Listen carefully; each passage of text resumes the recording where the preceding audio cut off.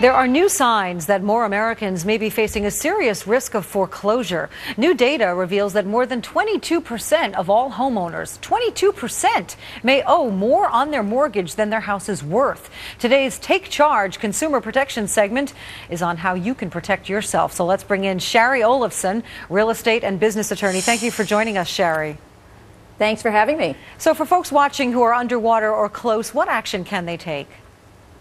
Well, it really depends on the outcome that they want, Patty Ann. I mean, if you have a Fannie Mae or Freddie Mac loan, there are plenty of alternatives. You can either short sell your home, you can do a deed in lieu of foreclosure. Some of the banks are doing cash for keys where they'll actually pay people to move out of their homes, or you may be able to do a short refinance.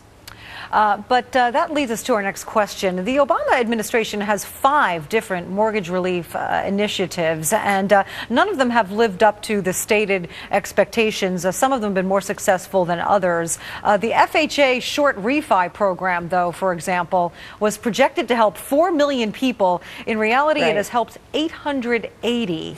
Why isn't this Ridiculous, working? right? Yeah. Well, there's a lot of reasons that a lot of reasons why they haven't worked.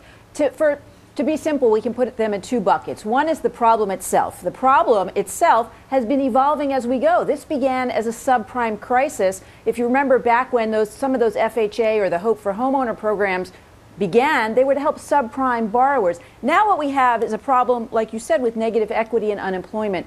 The other reason is that these programs have been rolled out before they're really tweaked, and we're really behind the problem. We've never really been in front of the problem. The other bucket is the players themselves. I mean, we have government, banks, the not-for-profits. All of those groups are trying as hard as they can, but the truth is they're really not coordinated with each other. They too are behind, not in front of the problem, and they all have their own agendas. Some of them even have incentives for this problem to continue perpetuating because there are human beings whose job now depends on the problem not being solved. So for homeowners, which of these programs would you recommend? And is there just a lack of awareness of them?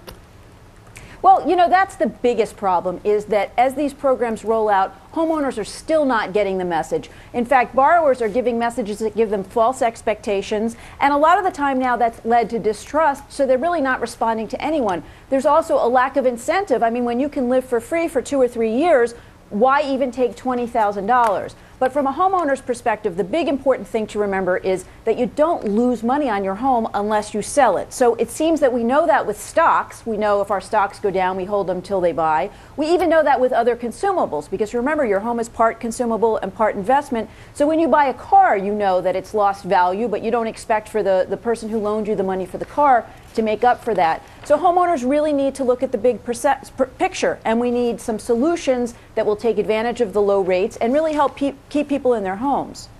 All right, Shari Olefson, thank you so much for joining us.